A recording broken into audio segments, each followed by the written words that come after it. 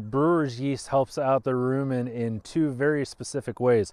The first way is it decreases the overall amount of ammonia that's produced in the rumen. Now, ammonia is normally a byproduct of protein breakdown, but too much ammonia causes problems such as decreased feed conversion ratio.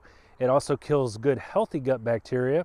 It causes all kinds of problems. So brewer's yeast has been shown to decrease the overall amount of ammonia in the gut very, very well. Works very, very good. The other thing is that brewer's yeast significantly decreases the amount of methane gas that's produced in the rumen. It's going to keep your animals from bloating, and it's going to help the overall rumen health as well.